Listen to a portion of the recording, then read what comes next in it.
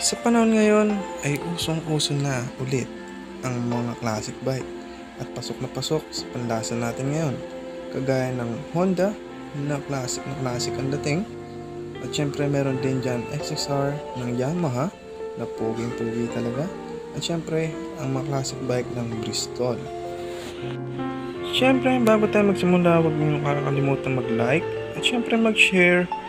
At huwag din kalimutang mag-subscribe sa ating YouTube channel para maging updated kayo sa lahat ng bagay na aking ginagawa. Yeah!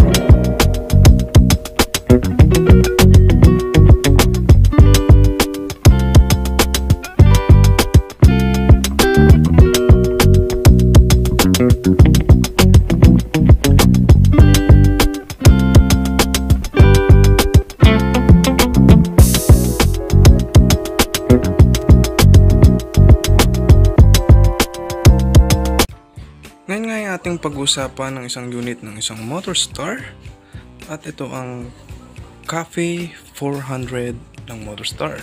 Sa unang tingin ay hindi mo akalain na ito ay Motorstar dahil sa maangas at astiging dating at classic na classic ang bike na ito. At wag kang magugulat sa presyo nito na abot kaya at pangmasa talaga. At marami na rin ang gumagamit at tumatangkilik ng motorsiklong ito. At ito ay expressway legal na.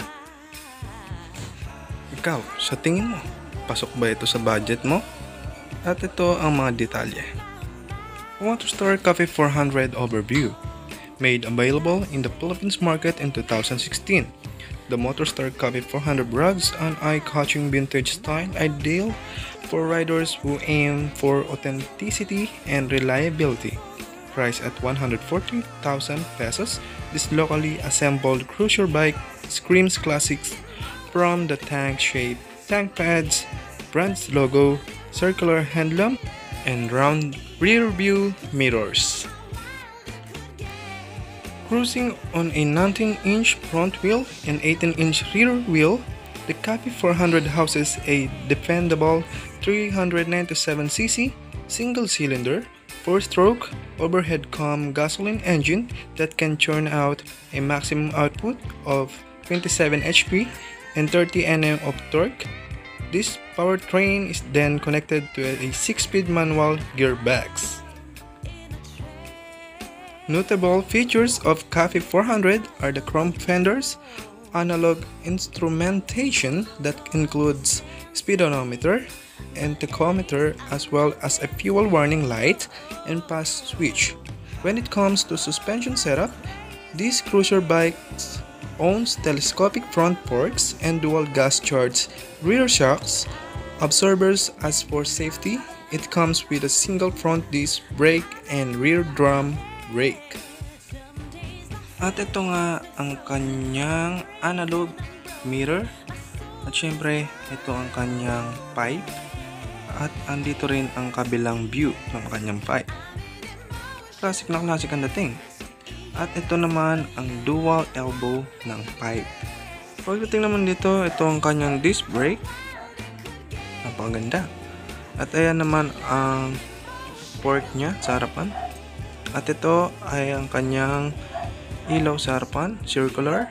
At syempre, puro bulb lang yan. At hindi yan LED, pati yan signal light. Pati ang tail light, signal light sa likod, bulb lang din yan. At ang rear shock ay yan. Hindi ba? Napakaganda. Classic ang upuan niya. Syempre, ang SRP niya is 145,000 at pag cash is 133,300. For installment, down payment is 47,700 and 17,317 pag 6 months, 8,848 pag 12 months, 6,039 pesos pag 18 months. At ito ay may rebate kapag sa opisina ka nagbayad ng 300 at meron din itong rebate ng 400 kapag bank payment like GCash or through bank account. At syempre pag kumuha ka nito, meron itong kasamang LTO registration, free helmet, free tools, free plate holder, and free 6 months service and 1-year warranty. At ito, ang sakop lang nito is, I think, is makina lang niya.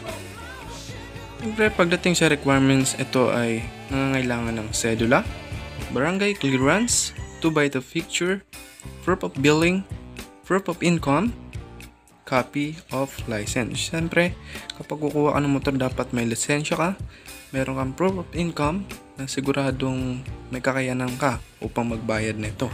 At proof of billing kahit hindi sa'yo nakapangalan. Siyempre, barangay clearance at sedula. 2x2 picture, need din yan. Oh, ano pa hinihintay mo? Kumuha ka na.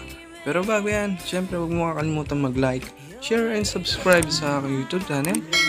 At para marami ka pang masubaybayan. Salamat!